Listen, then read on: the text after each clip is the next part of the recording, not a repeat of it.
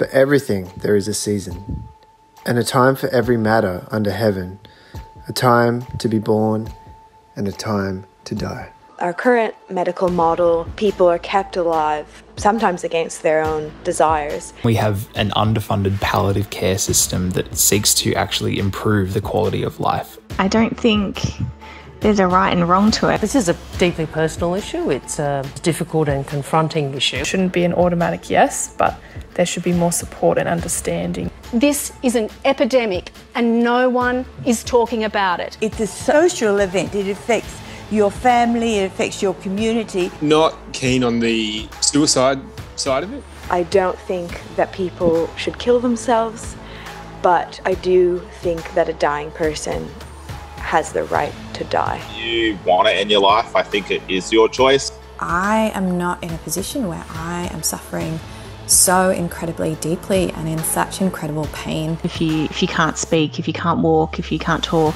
No cure or way for them to have comfort and quality of life, I believe they should have the right to end their life. Only God has the right to determine when life can be taken away, and He hasn't given us that authority in this circumstance. It's empowerment for the individual.